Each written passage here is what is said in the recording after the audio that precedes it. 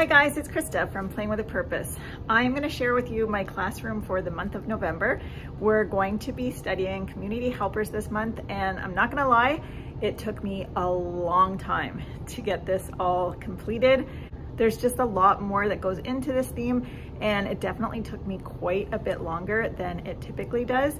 And so without further ado, let's get started. In our sensory table, we have kinetic sand and little construction vehicles. Just put out some pylons and all different types. So there's some that have loaders and some backhoes and some dump trucks. For gross motor this month, I put out my pillow fort balance beam. My writing center is set up like a post office. And so I have a little Tykes mailbox right here. And then I just simply put different tags on each of these sorting baskets, so they can sort by color, number, or letter. I have 5 children in my care, so what I like to do is add letters that correspond with the children that I have in my care on each of these baskets, so that when they're sorting, they're gonna see the first letter of their name when they're sorting. And then I also like to throw in a few colors and some numbers. So I just glue a little stamp shape on it and then add a color, a number, or a letter, and then laminate. And then they're sturdy and I can use them year after year. So the only ones I have to redo are the ones with names on it, because every year I have different children in my care. I also wanted to put some boxes because this is a great early math skill. The children learn about capacity by placing different items in the box, and some things fit and others don't. So this is a great little skill. And this is a little teacher tip, but if you belong to the HP Instant Ink Club, these are great little boxes for your classroom if you're doing a post office. I also put this cute little Sesame Street post office book up here just to have so the children can flip through and learn about what a post office is. Over at our science table this month, I set up a little plumbing station, and so I'm gonna have some water in these buckets, and the children can play with these little pipes. They can play with water. And then this is more for a decoration, but I do have some art projects that we're going to be using these plungers for. Over on our puzzle shelf, I have this Melissa and Doug puzzle. It's a construction site puzzle, but it also has the picture underneath, so it makes it a little bit easier for children, but it has a lot more pieces. And so I'm really excited about this one because I have some littles that have been really interested in puzzles, and they also absolutely love trucks. So this is going to be really motivating for them to work with. And then down here I have this Melissa and Doug Community Helpers puzzle, and it has 3 little pieces to each one, so the children have to practice putting the right pieces together to make each community helper. And then here I have a 36-piece Crocodile Creek dump truck puzzle. I absolutely love this brand. And then over here I have this little Melissa and Doug set. This is just a really great fine motor toy, but the children can also practice moving the correct vehicles into the correct slots. And of course, with the community helper theme, you gotta have some tools. So we have a tool puzzle, and then farmers are one of our favorite community helpers. And so I have this Melissa and Doug puzzle. This one doesn't have the pictures underneath, but the shapes of each of the animals are pretty clear. So hopefully they'll be able to figure this one out. And down here is a DIY. These boxes I got at the Dollar Tree, and they're just super cute. And I knew we were doing community helpers, so I wanted to pick them up. But what I decided to do is, for each of these vehicles, I have a police car, a school bus, a dump truck, and a fire truck.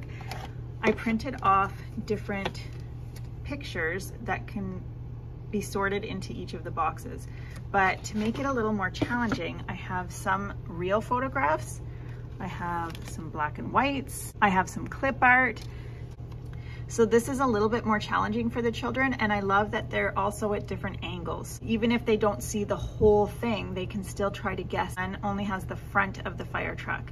And so this activity is really good for visual discrimination. It helps the children be able to detect the differences in each of the pictures and be able to identify them regardless of the pictures being different. Originally, I was going to put a slit in it so that they could just put them through, but I thought it was also a really good skill to practice opening and closing boxes. So I decided to just leave them the way they are. Over on our second toy shelf, I set up each little cubicle with a different community helper.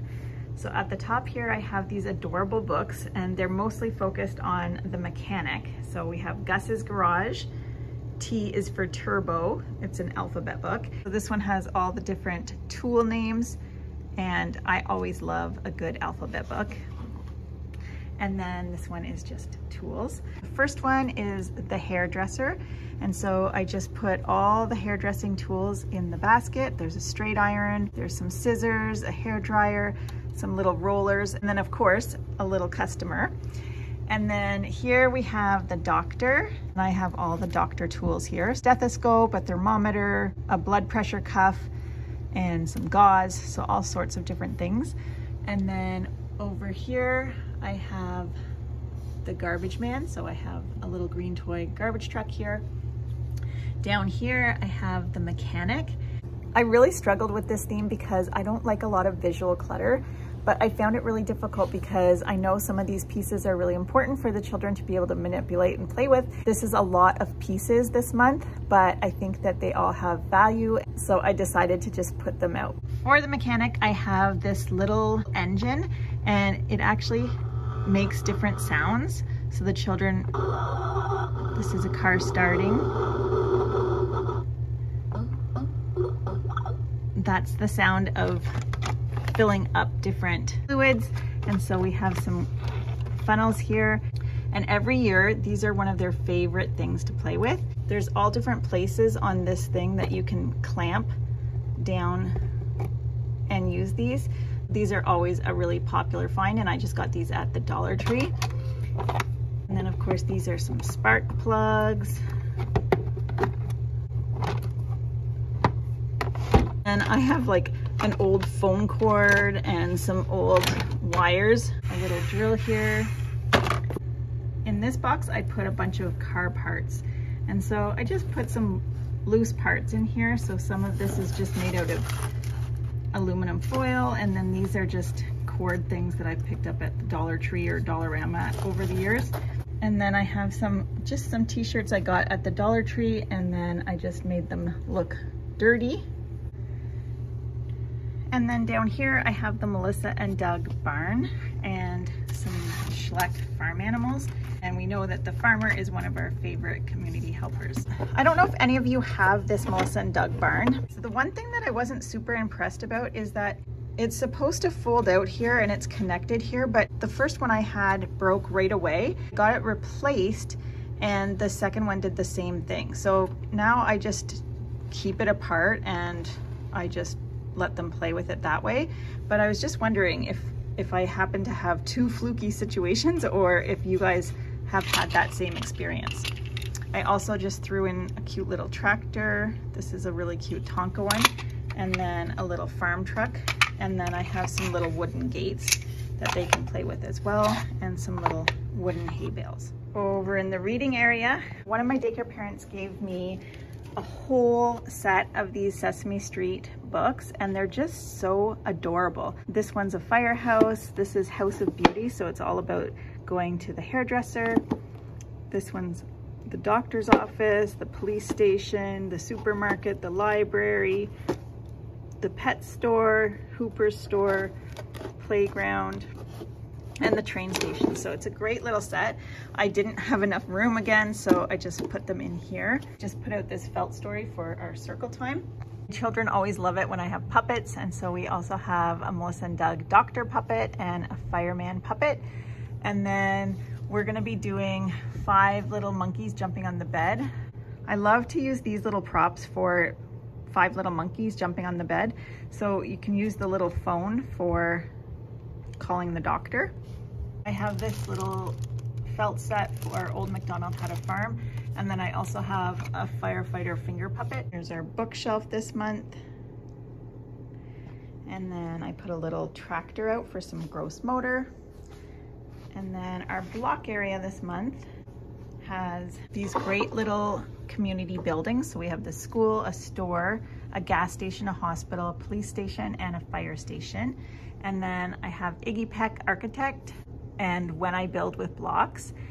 And then down here, I have some construction worker items. So we have some work gloves, a hard hat, and some little vests and pylons.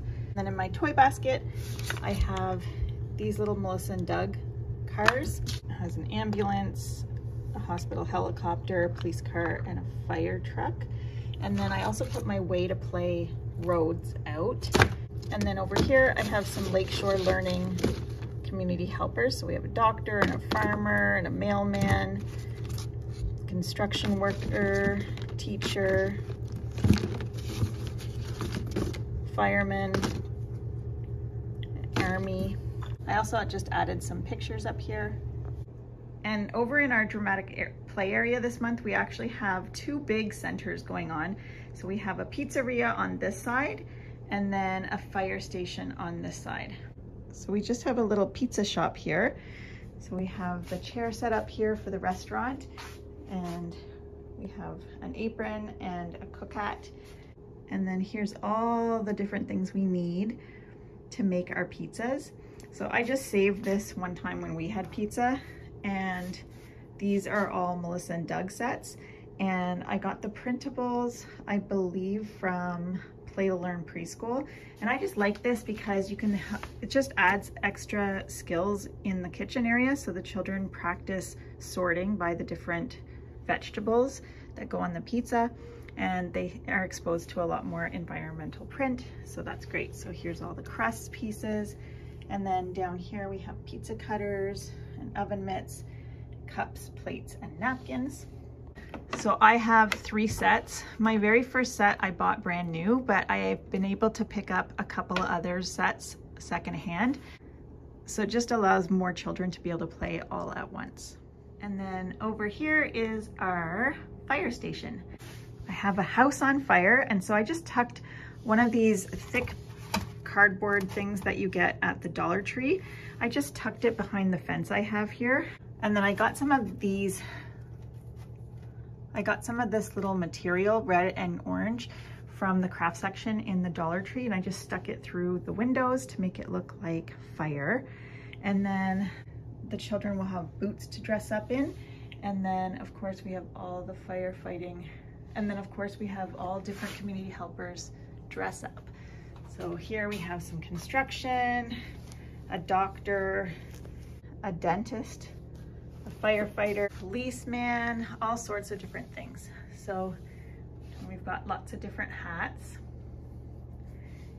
And then I just put up this brick paper. It's corrugated. My husband found this for me at Value Village one time, and I just stuck it up on the wall to make it look like a fire station. And then I added a chair behind here with a steering wheel. And then this is one of the pieces that I have that I can change up into different things. I've used it for a flower shop. I've used it for the grocery store. I've used it for the Christmas tree farm. So it's really a versatile piece. But I just wrapped it with red wrapping paper from the Dollar Tree. And then I wrote fire truck on it. Put a carabiner up here for the children to be able to play and tinker with. And then I have this little switch that we also put on here.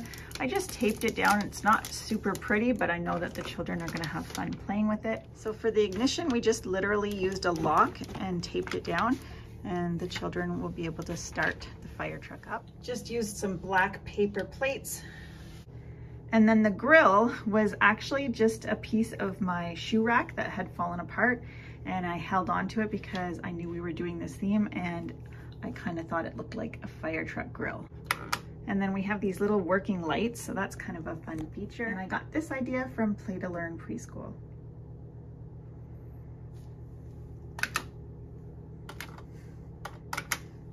I also found this fire hydrant sprinkler and thought it was a good little prop. So that's what my classroom looks like for the month of November for our community helpers theme. So I hope you enjoyed this month's tour. I'm Krista with Playing with a Purpose. I'll see you next time.